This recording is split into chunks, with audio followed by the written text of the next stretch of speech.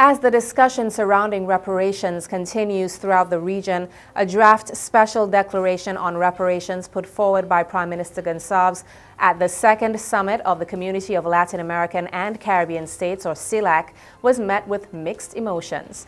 Gonçalves disclosed that the reason for the legislation not getting the backing of some representatives at the meeting was due to disagreements on the phrasing of a sentence within the draft.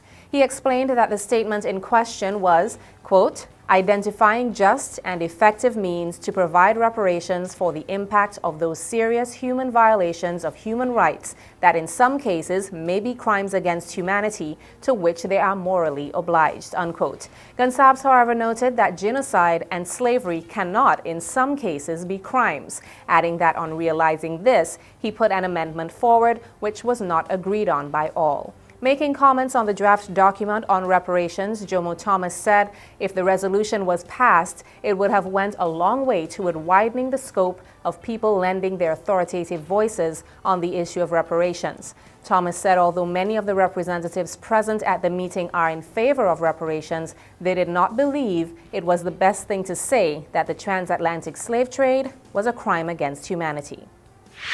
The St. Vincent and the Grenadines Teachers Union has announced the names of candidates who will be contesting the next election of the union, which will be held on Friday 19th February and 20th, 2014. The candidates were finalized by the union's election committee following the closure of nominations on January 31st. The candidates include SVG Teachers Union President Oswald Robinson, with no one named to run against him for that position. Sheldon Govaya and Ray Laborde will contest the position of First Vice President, and Kent Kane and Hugh Wiley for the Second Vice President position. Other positions to be contested include General Secretary, Assistant General Secretary, PRO, Treasurer, and committee members. The National Telecommunications Regulatory Commission, the NTRC, alongside its partners, the Center for Enterprise Development, the National Insurance Service, the Searchlight newspaper, and the Ministry of Education, is in the process of hosting their first annual Idea and Innovation competition known as the I² competition.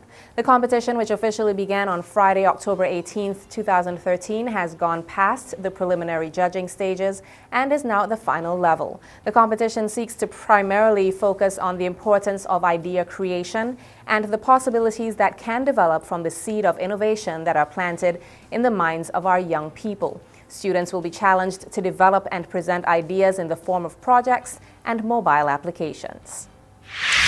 27-year-old Ronaldo Chambers of Barely was arrested and charged with the following: damaging the radio antenna of motor vehicle G666, the property of the government of SVG, without lawful cause or excuse, using indecent language, and assaulting Garde du Champ, Sergeant 193, Lennon Toppin, PC 682, also Alexis Richards, PC 692, and resisting arrest. Miranda preschoolers now have a barrel filled with school supplies thanks to the SVG Helping Hands Incorporated. The youngsters were enthralled by the articles, which also included toys, food items, clothing, and toiletries that were delivered to them on January 31st at the school's location at French's. Miss Anita Ralph, proprietor of the Miranda Preschool, stated she was pleased with the speedy response of the SVG Helping Hands Inc. and pointed out that once she sent in her request and documentation to prove her legitimacy, they were prompt to assist. Ralph concluded that it was admirable that the organization was established by Vincentians living overseas who have not forgotten to give back to their birthland. Local representative of SVG Helping Hands Incorporated, Sharon Charles, who handed over the barrel, explained that the organization was established by three cousins, Susan Child Ellis, Sally Regisford Charleston, and Natasha Bullock Odero, who live in California and all wanted to make a difference. That's the local news. Coming up, the regional news and more.